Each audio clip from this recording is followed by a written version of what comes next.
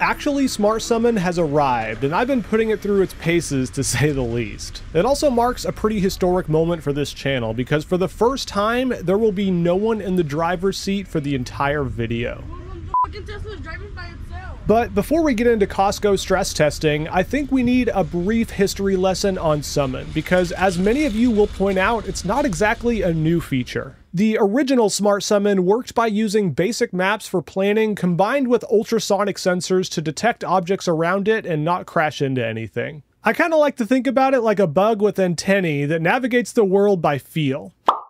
This was mostly a party trick, and it's pretty obvious if you ever used it that it lacks real intelligence, and also struggled in situations where the ultrasonic sensors didn't have a good understanding of their surroundings. It didn't care about road laws or driving etiquette, it just always took the path of least resistance to get to you, so not exactly smart like the name would suggest. Actually, Smart Summon changes this. One of the first things I did was put it into a bit of a tricky situation where I was standing at the edge of this roundabout to see if it would turn left to come get me like Old Summon would have, but instead it did the correct thing and took the super long path all the way around the roundabout. Definitely some new intelligence under the hood here. And in addition to new intelligence, you also get a live view that you can see on the app that shows you what the car is seeing as it drives around. And as you could probably notice, it is moving a little bit slow. 6 miles an hour is the max for this first release. And while 6 miles an hour is typically fine for most parking lots, it does feel a bit slow on a road like this, but I can definitely understand why it has this limitation. And even pulling off the side of the road a little bit before coming to a full stop and turning on the hazards to let me in. Absolutely incredible. Some quirky behavior that I did not expect is that anytime its first move is to go forward, it will actually back up ever so slightly to make sure that there's nothing in front of it before proceeding, which I actually think is a really smart way to deal with that small blind spot, since it doesn't use ultrasonic sensors anymore and relies on cameras only. And just look at that 3-point turn. I cannot wait for full self-driving to get these abilities. Another thing I didn't expect is the sheer distance that it's able to go with no driver. Old Summon would stop abruptly after about 400 feet, saying the maximum distance has been reached, but this one keeps going and going and going.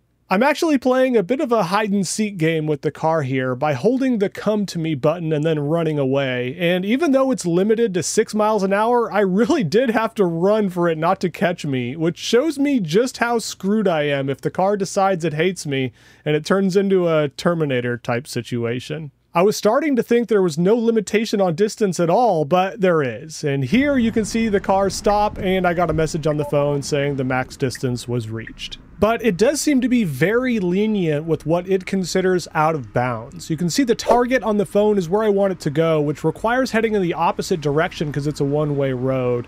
Does a good job waiting for the car behind to pass before pulling out of its parking spot, and then you can see even as the target becomes out of range, the car continues driving to it, which is a very welcome change. And I gotta say, it is absolutely amazing to see it doing things like properly stopping at this sign and just driving along. Even though I've shown it doing much more amazing things, when there's no one in the car, it somehow feels very different. Here's another example where I set the destination pin right on the edge of what's allowed, where the car is going to have to go well out of bounds to get there, and it does no problem. As long as you're standing somewhere inside the blue circle and keeping an eye on the car, it doesn't really seem to care at all that it's heading to a destination that's technically out of bounds. It's also obviously tuned to be very safe around pedestrians. You can see this little bit of a pinch point here, and instead of going around, it just comes to a complete stop. And of course, with me being me, I couldn't help myself but do a little reflex testing. Surprisingly quick reaction time, actually. And after that move, it opted to not go down the same parking aisle that I was walking down, even though that probably would have gotten it to its destination a little quicker. Might have been a little bit nervous about me, and I can't really blame it. The last clip we're going to take a look at in this area before we head over to Costco is a really good example of it thinking on the fly.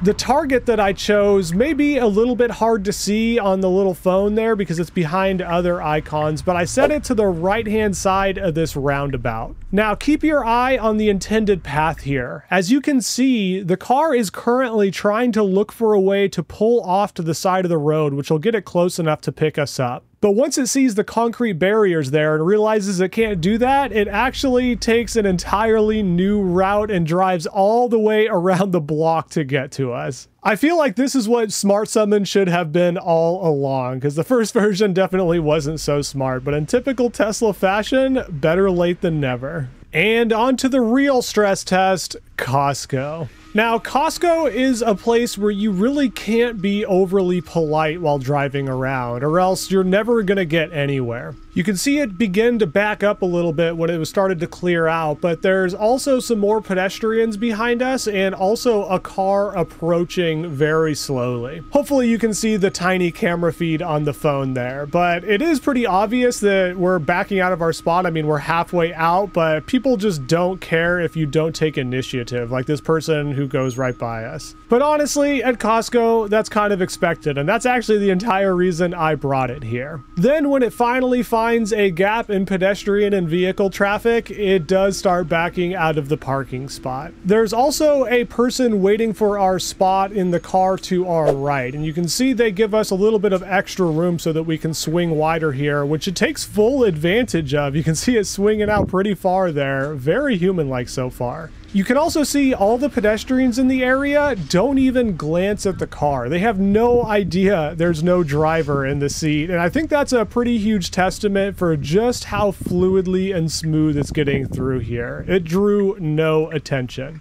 Very well done.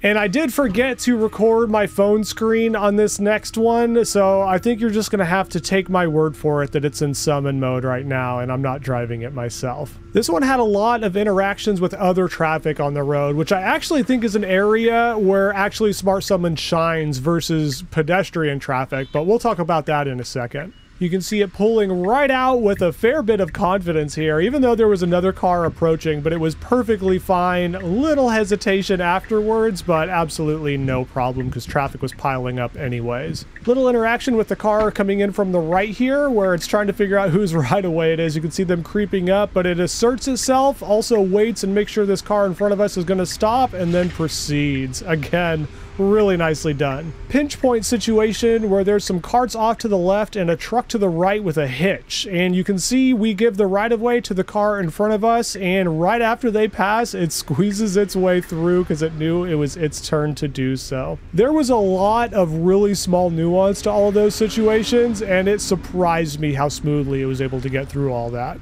The last test I did though, where I tried to summon it to the front door, didn't exactly go as smoothly. You can see it start to back up a little bit, but then kind of changes its mind when this car stops behind us, and when they leave, it did seem like a pretty good moment to back up, but it just stays perfectly still. Now, this Hardware 4 camera on the back here does see pretty wide range, so it may be detecting some other pedestrians and vehicles that are approaching in the distance. But it ended up just getting straight stuck here. I'm going to go ahead and let this whole thing play out at 8x speed, and you can kind of keep your eye on the little camera down there or the visualization to see what's going on, but it was stuck. There was times where the steering wheel would kind of move a little bit like it was getting ready to go for it, and then another group of pedestrians would show up or another car would show up. It just had a really difficult time getting out of this parking spot. It was actually taking so long that you can see I force closed the app and restart Summon a couple times because I figured it had to be some kind of technical issue. But no, it ended up being just that there was so many people around, and like you can see a truck behind us and people getting out and swapping drivers, just Costco stuff, and the car never felt comfortable enough. You might have even heard the lady next to us asking, are you going to reverse or not? Because she was excited to watch this. Lots of swearing, lots of excitement, but as you know, in any product demo, when there's a lot of people watching, it is bound to go wrong. It does do a pretty solid job of pulling out of the parking spot and being really casual around these pedestrians, at least in the beginning. You can see a lady loading in groceries into the back of her car and another car waiting for her spot with its wheels turned all the way to the left. Now, most people would just squeeze this gap, no problem here, but actually Smart Summon does not seem very confident in doing that. There definitely seems to be a huge bias towards pedestrian safety, and anytime there's pedestrians involved, I find that it gets pretty awkward like this. And it did start moving forward and looked like it was about to try the turn, but then stops dead in its tracks when it notices some pedestrians approaching from behind us. After these pedestrians pass, it does make one more small move and kind of inches forward, and I think it's probably trying to show intention of where it wants to go, but it just does not feel comfortable driving by this lady so close to our right. And it again gets stuck here for so long that more pedestrians start approaching from behind, which makes it not want to move at all. This is where things honestly get pretty awkward, and if there was a car behind us, I definitely would have ran over to correct it, but it lucked out and there was no cars behind us in this moment. And in case things weren't awkward enough, it goes ahead and triggers automatic emergency braking for getting too close to this curb. You can hear the car absolutely skid to a stop, and we have a message on the screen saying aborting to mitigate collision. Interesting to note that if you check out the car's cameras, we have about a foot of distance from the curb, and it was actually going to do that turn just fine. I mention that because Dirty Tesla had a very similar situation happen in his video, but then falsely claimed that it ran into the curb, probably because he likes to gatekeep these software releases and keep them all for himself. This is when things got too awkward to handle and I start walking back to the car, but suddenly Summon started booting back up and you can see it reverse again to just double check there's nothing in front of the car since it was last awake, and continue. It should have been a pretty good indication to me that it took 5 minutes to back out of the parking spot and it probably wasn't a good place to use Summon, but hey, if you push the limits, this is what it gets you.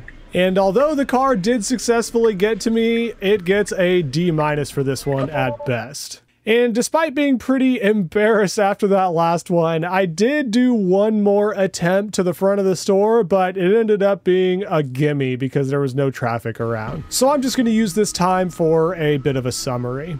I never really used the old Smart Summon on my Model S because it was honestly embarrassing and stressful. I'd say 80% of the time it was too awkward to handle, and the other 20% of the time it was magical, but with those odds, I never really used it. I think actually Smart Summon flips those percentages around, and 80% of the time it is now feeling magical, but it still does have some awkward moments the other 20% of the time. Keep in mind, this is the very first release, and I'm sure we're going to see a ton of improvements in the very near future, but the main question I've been getting from people is this still a gimmick? And I think the answer to that all depends on how comfortable you are with rolling the dice. But when it comes to learning and building new skills, there's no need to leave it to chance. And that's where this video sponsor, Brilliant, comes in. Brilliant is an interactive learning platform that helps you master complex topics on just about anything you're interested in, including AI, math, physics, programming, data analysis, and so much more, all without any guesswork. These bite-sized lessons let you learn at your own pace with hands-on problem-solving skills that build a real understanding. This method of interacting with the lessons has been proven to be about 6 times more effective than just watching lecture videos, something I can definitely attest to.